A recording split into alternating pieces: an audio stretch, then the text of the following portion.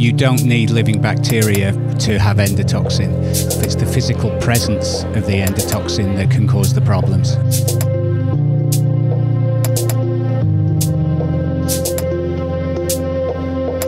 Endotoxin is one of many pyrogens, but it's probably the most potent of the pyrogens in terms of its activity in the body if it's there.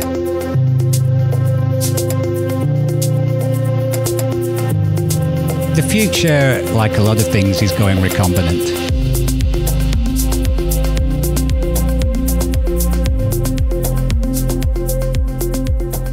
Hi everyone, welcome to today in the A3P. So I am with David Guy from Capcode, associate of Capcode. So David, thank you very much for having me.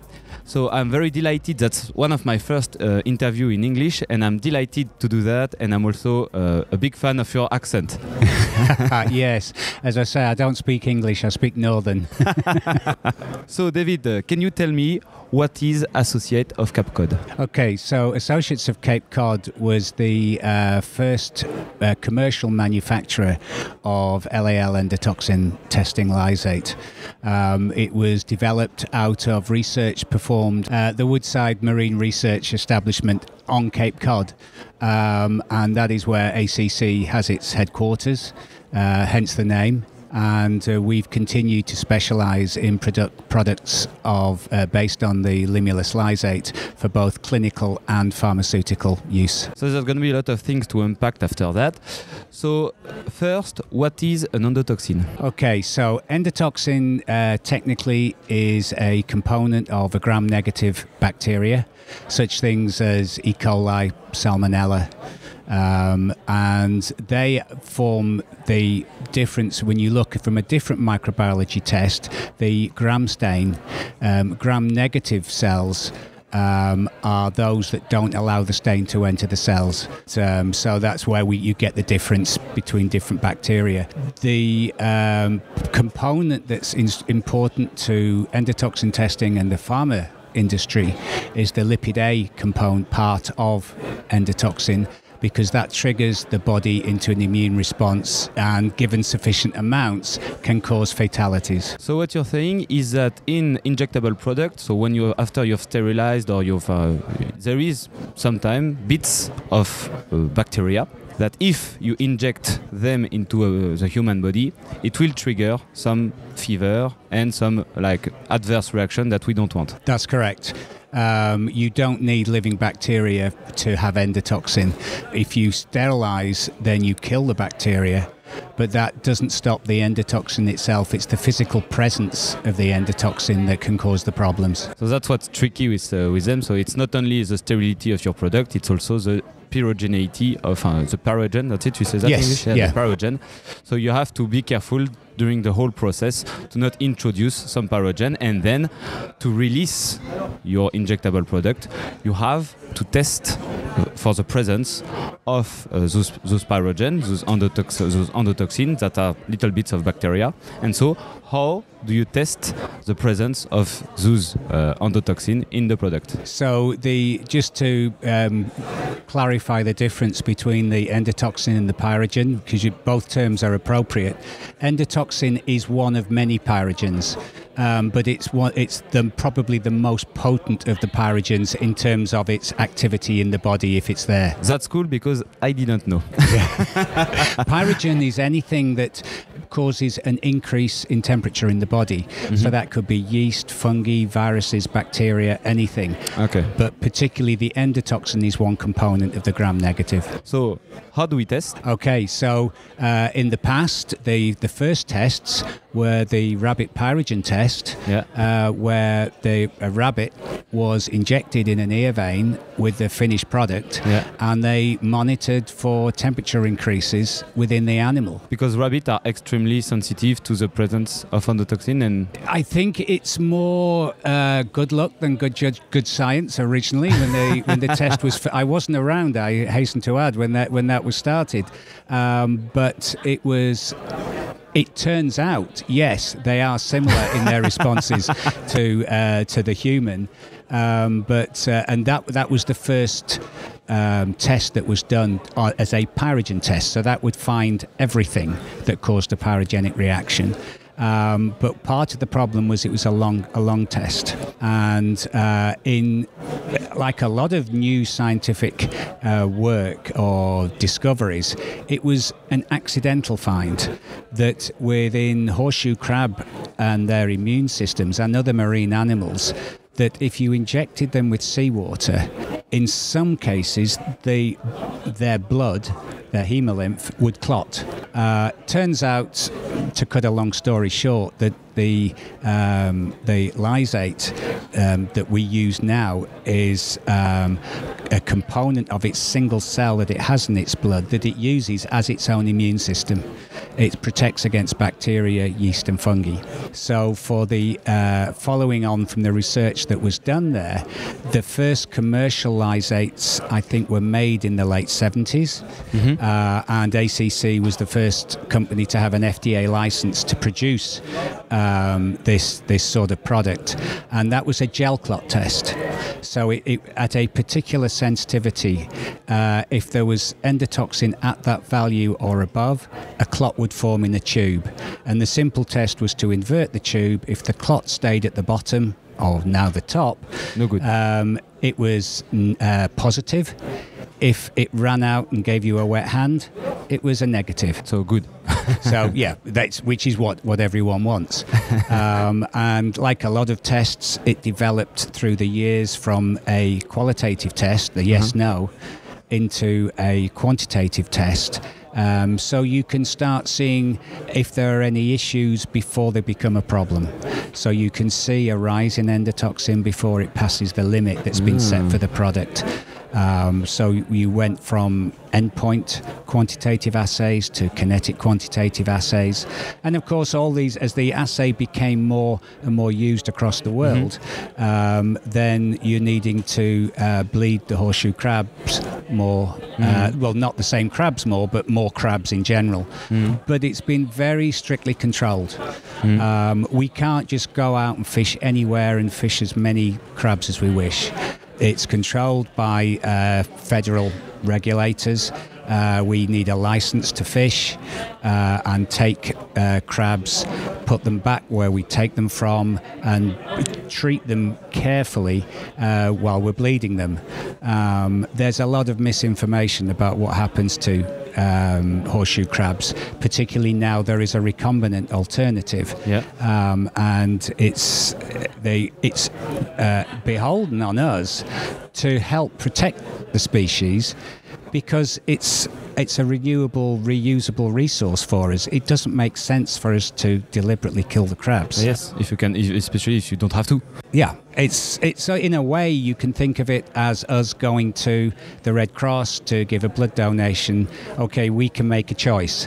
The crabs can't necessarily make a choice, but there are certain specifications, minimum sizes, the amount of blood that will be taken from the horseshoe crab, that controls it.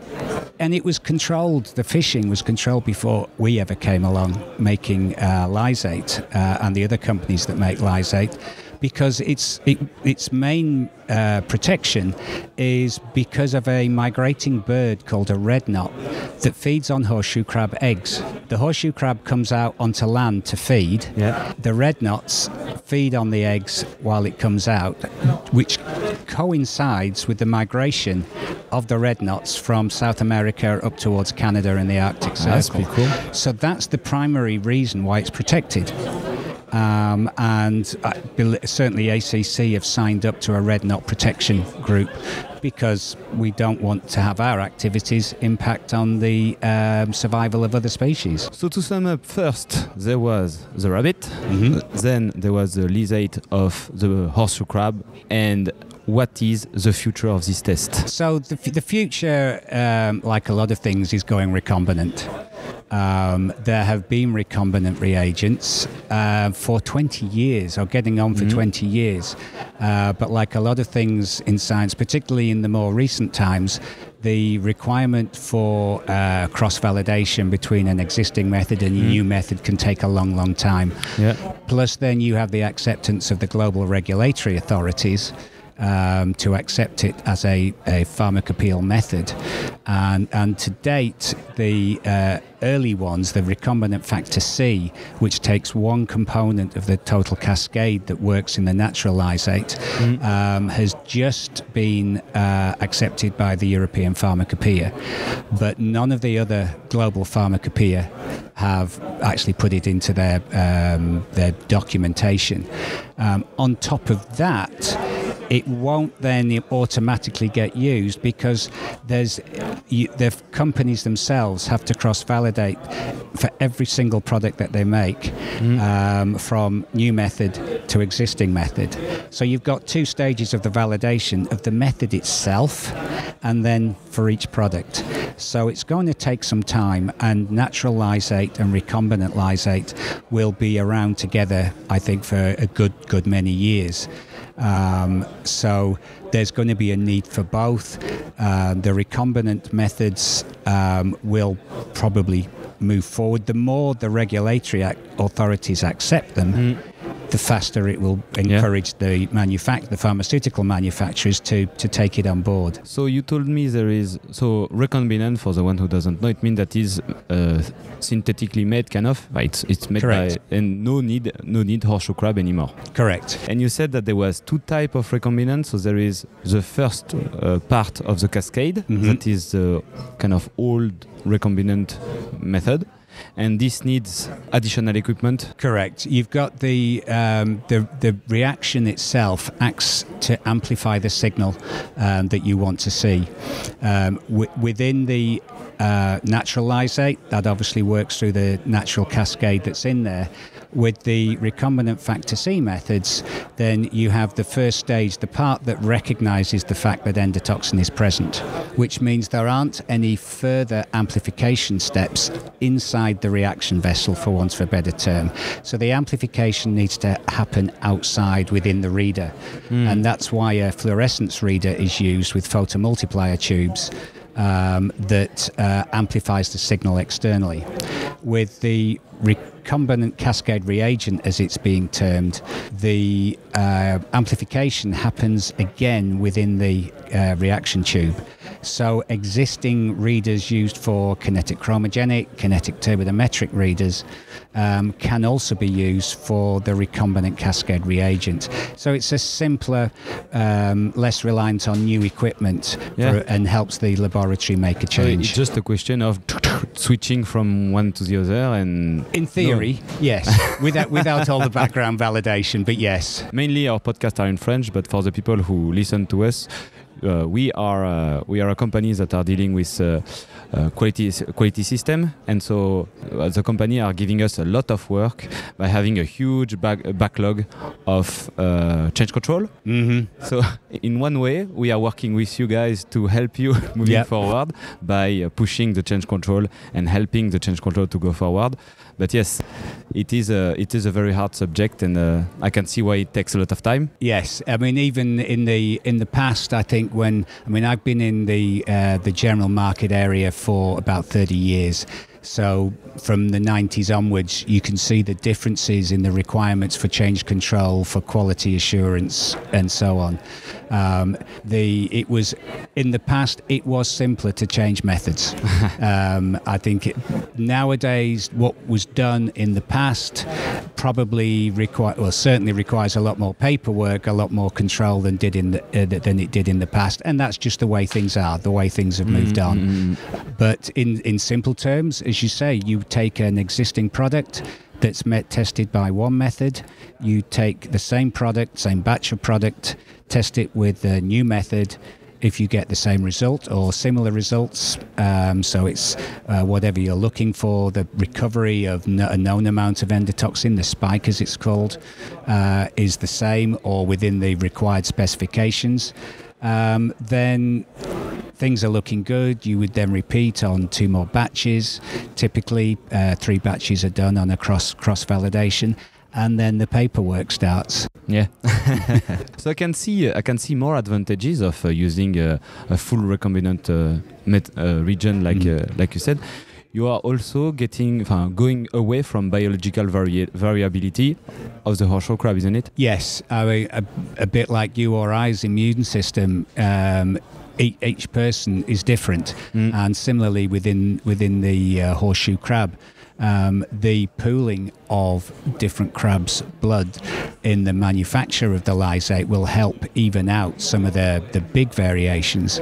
But even with the best will in the world, you will find differences between each batch. You try and keep the differences as small as possible. There are chemists in the companies that's their job, to try and keep a standardization. But however hard you try, you will find differences between batches, and you can almost see it coming in cycles through the years, that you'll have a slow period, then a fast period, and then a slow period, which then when it goes to the customer, they get used to one speed, and then they see quite a different one, and the first thought is something's wrong, and it's not that it's wrong, it's just that it's different. Yeah, that's funny. And so with the new method, we are constant all year long. That's the theory, yes. I mean, it would make sense that if you're being able to control the manufacture of each component more carefully under using cell culture, then when you put those together to form the recombinant cascade reagent, there should be a greater consistency. And certainly the first batches that ACC made of the Parasmart recombinant cascade reagent, then you see a greater uniformity across them. They're not absolutely perfect. They're never going to be lying completely on top of each other. Like any product, we are... There's always going to be some variation. On the telly behind you, there is a movie that is happening, and so I can see some horseshoe crab in eggs and some horseshoe crab at sea. So can you tell me more about that video? Yeah, there's a couple of videos actually on there. The first one, and then the second one shows us reaching a milestone of having released 1 million baby horseshoe crabs into Cape Cod's waters. And this is another part of our sustainability program. So not only are we trying to reduce the amount of crabs we require, we're also trying to enhance the population of the horseshoe crab in that area. The horseshoe crab, or the Limulus horseshoe crab, lives on the eastern seaboard of the USA primarily.